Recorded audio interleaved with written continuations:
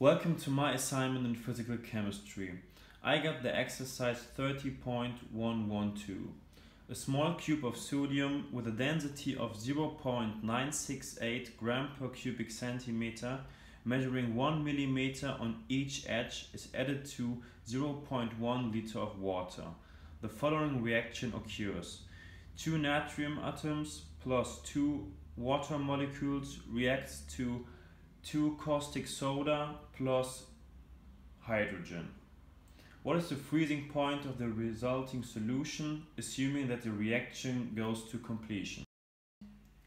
We can say that the resulting solution is very dilute, so assume idle behavior. Assume the amount of water consumed in the reaction is negligible. So we got the given information, the density of the sodium cube, and the information that every length of the edge is 1 millimeter. So we got a volume of 1 cubic millimeter. Because we got a cube, and in this case, the height multiplied by the width multiplied by the depth equals the volume. And the volume of 1 cubic millimeter is 1 multiplied by 10 to the power of -3 cubic centimeters.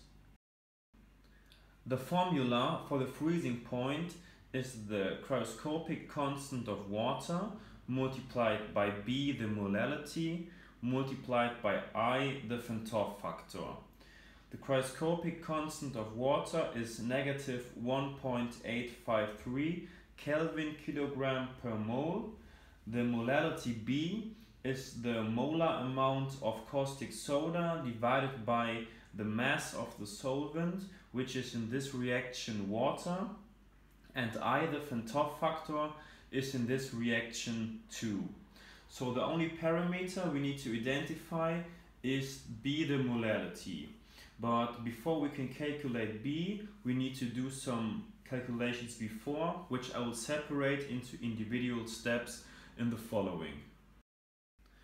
To calculate the molality, you need the molar amount of caustic soda. The molar amount of caustic soda is equal to the molar amount of sodium. The molar amount of sodium is calculated with the mass of sodium divided by the molar mass of sodium. And the molar mass of sodium is the volume multiplied by the density, which you can see on the right side, and this is our first step. And if you put in all the given facts into the formula, you get a mass of sodium of 9.68 multiplied by 10 to a power of -4 gram.